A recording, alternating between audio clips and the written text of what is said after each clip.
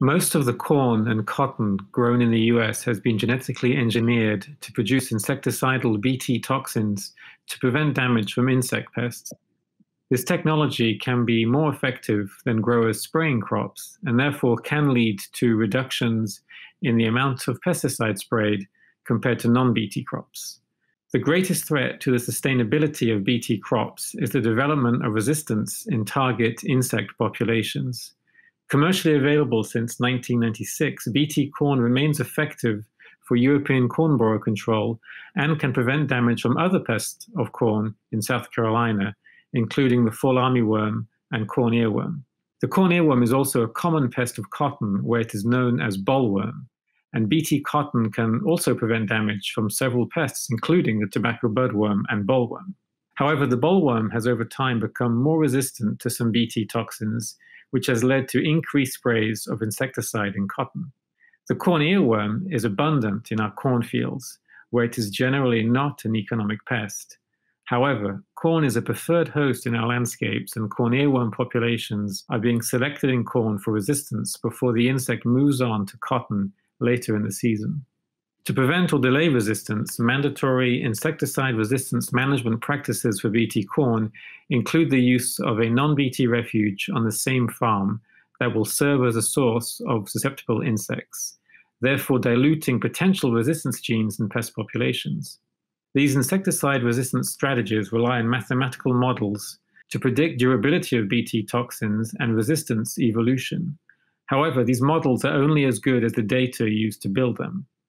The objectives of this work are to generate data that can then be used to improve insecticide resistance management plans. Research includes quantifying the survival of corn earworm on Bt corn and potential sublethal effects of Bt toxins on the biology of survivors. Replicated field trials at the Clemson University PDREC are planted with Bt and non-Bt corn. The corn earworm moth lays eggs on the silks of corn ears. The newly hatched larvae move down the silk channel to the corn ear, where most of the feeding occurs.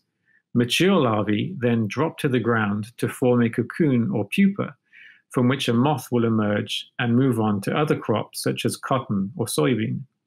In order for us to assess survival of corn earworm in the field, we collect corn ears with mature larvae and we place them in boxes with soil, which are then carefully excavated to determine depth of pupal chamber in the soil and pupal weight. We know that larger pupae tend to pupate at greater depths in the soil than smaller pupae, and pupal depth can be related to survival. Because our previous work has shown that feeding on Bt corn can sometimes lead to smaller pupae, we hypothesize that survival of pupae will depend on whether the insect is fed on the Bt crop or not. We are also working with colleagues at North Carolina State University and the University of Maryland to identify resistance genes in corn earworm to Bt toxins and to evaluate the flight capacity of corn earworm surviving on Bt and non-Bt corn that can then be used to refine resistance models. Quantifying this effect of a Bt crop on the biology of a key pest is important to understand the spatial and temporal dynamics of this insect in our diverse landscapes.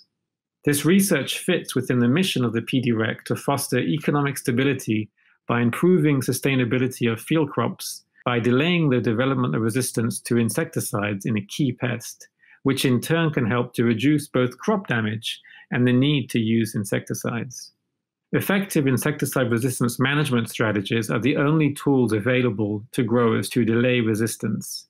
As resistance has developed to several Bt toxins already in corn earworm populations, there is currently a single Bt toxin that provides excellent levels of control for corn earworm in both corn and cotton.